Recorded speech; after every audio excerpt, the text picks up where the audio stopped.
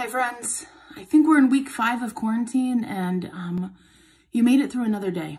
It's Wednesday evening and I just want to say you're doing a great job. You are keeping all of the things that you can keep in the air. And I just want to say it's okay if you let some things drop.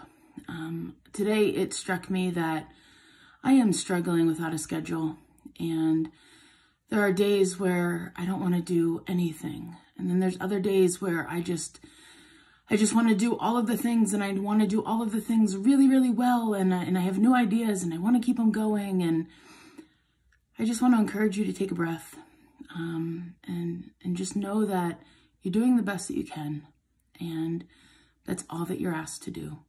Some of you are managing so many different people's schedules. Others are trying to figure out how to have a schedule and what does it mean to be alone in your home, and you're doing it. I'm proud of you. I'm praying for you. We're in this together.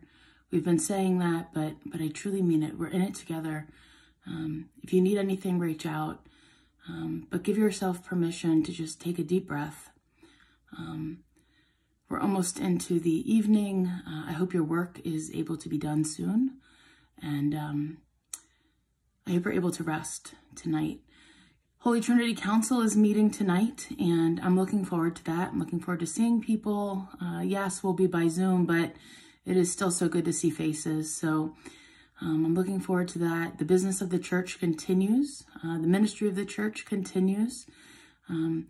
Just because we're not meeting together doesn't mean the church is not still in full force, perhaps even more so now than ever. And I'm just prayerful that the Holy Spirit is moving through all of us and giving us new ideas and new ways to be God's people here in this time.